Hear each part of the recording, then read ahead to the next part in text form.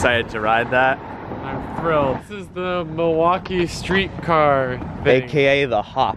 The Hop. It was built just a few short years ago. How long is the route? I'll put it on screen. It's actually like long. kind of a useful route. It's linear on like a loop. It's a bus on tracks and a pantograph apparently. I mean, check it out, it's free. Yeah, it's free. I know, that's good, it's free. They're building an extension that opens literally next week. But unfortunately, we'll have this to is like, when my fall break was, so yeah. this is when we're here. We'll have to look out and see if we can spot it. It's like 3 stops. It's like another very meager extension. Actually, it's very weird. It's going to be another line. Which it's separate, doesn't require a transfer? Yeah.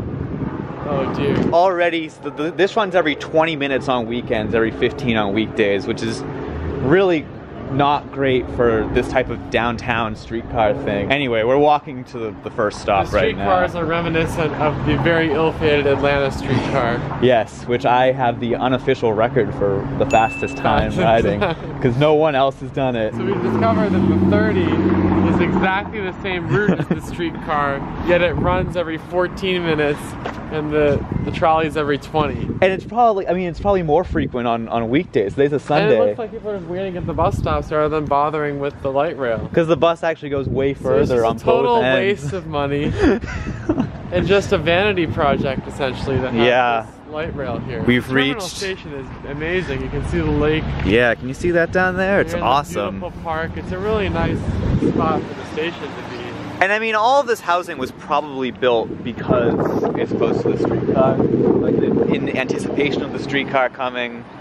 So like, I don't want to chide it for not being good for development, because it is, but it's just not very practical. And the station, I mean, they have leany-leans. There's one bench in the shelter that's tiny, and then the rest is leany-leans. I'll give it credit that it's linear. Like, if you were trying to go from here to the Amtrak station, like, it's pretty convenient. It's helpful. But the 30 will also do that more frequently and probably faster. Like, you have to pay for it. The 30 probably won't go at 10 miles an hour the whole way, too. Exactly. These modern streetcars tend to have real-time information that tells you when the next trolley's coming. I guess this one doesn't have that. I'm a fan, though, of these single-track stub tracks, because it sort of encourages the train to leave faster, because nothing can really happen until they turn around. That's true. So it sort of creates a sense of urgency to actually get the train out of the first stop. It's hard not to look at this extension and wonder why they're building it, because this pair of stops is so close to the existing pair. It's really just this lakefront stop. And they'll probably run it every 20 minutes with one streetcar in this little loop. When you could walk it in 10, probably. Yeah. But that's the thing with these, it's like, you've got to run them at least every 10, if not more, because they're so short. You can just walk the distance. Okay, well, it's slowly coming in. Going across the switch. This is streetcar number 4. It sounds very bumpy, doesn't it? It does. It's not dotted. I guess that's good. It's sponsored by the Poa. But they could have easily done that with dots. Yeah, so props to them for that.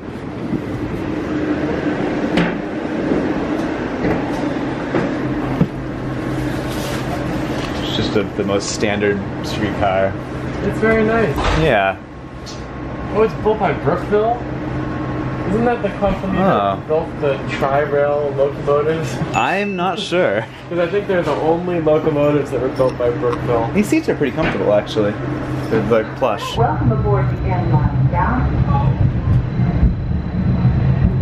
Is there supposed to be more, do you think? This is one of those butt massage streetcars. Oh. No real time here either. No. There are some people waiting though. It's not totally empty. I thought these stop request buttons were extraneous, but they just did an announcement saying that the streetcars don't stop at all stops, which is actually nice. I don't really know if it helps speeds that much, but it's something. It also seems like the whole thing is funded by this casino. Yeah, everything says it's presented by Potawatomi Casino, but it's located beyond the end of the streetcar line. So you can't actually take the streetcar to get there. You'd be better off on the 30.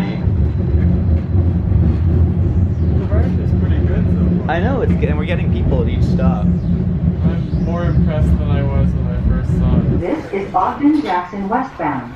Please watch your step while boarding or exiting the streetcar. This is when we randomly run on battery power for no clear reason. Yeah. Because it's very trendy to do that. These modern streetcars will always just have a bit where it's battery powered for some reason. Now arriving. Of course, it uses that same sound that every one of these uses. Oh my god, that's a stop request sound. Someone hit the stop request and just, that was that really brutal beeping sound. More people here. Yeah. Well used. It's really on these turns that you get the butt massages. We just put the pan back up, Oh, cool. which is interesting. I was wondering why we stopped because there was no one getting on or off. But I guess it was just put the pantograph back up. All right, we're on a straightaway where like there's no traffic. This is the max speed. Of this system. So this is the wrong time to say this. We'd go under a highway, but Milwaukee does seem like a really cool city. Like it's definitely good that they have this resource.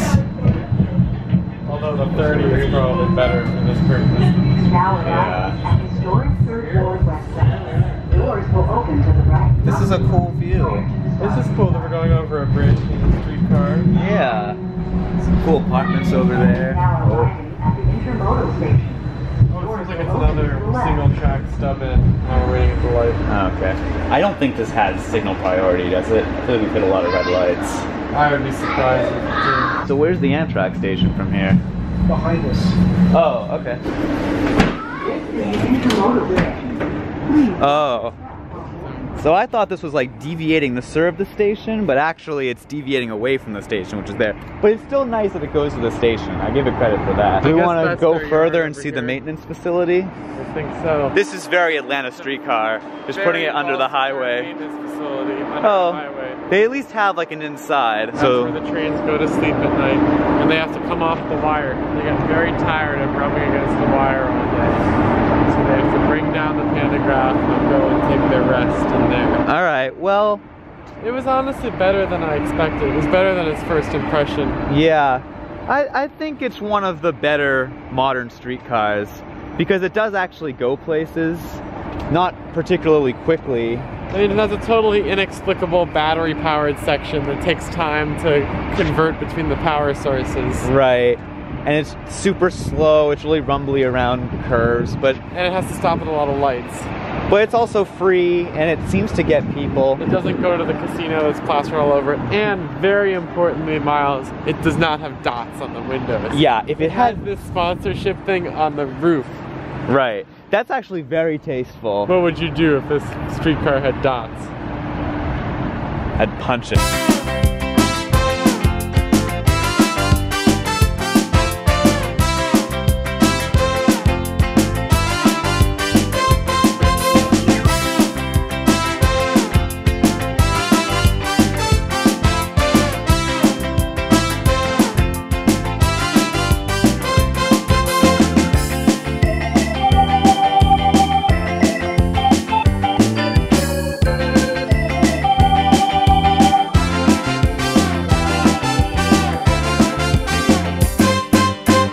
Sad the bare minimum for usefulness of a modern streetcar in America is that it gets you from point A to point B, right?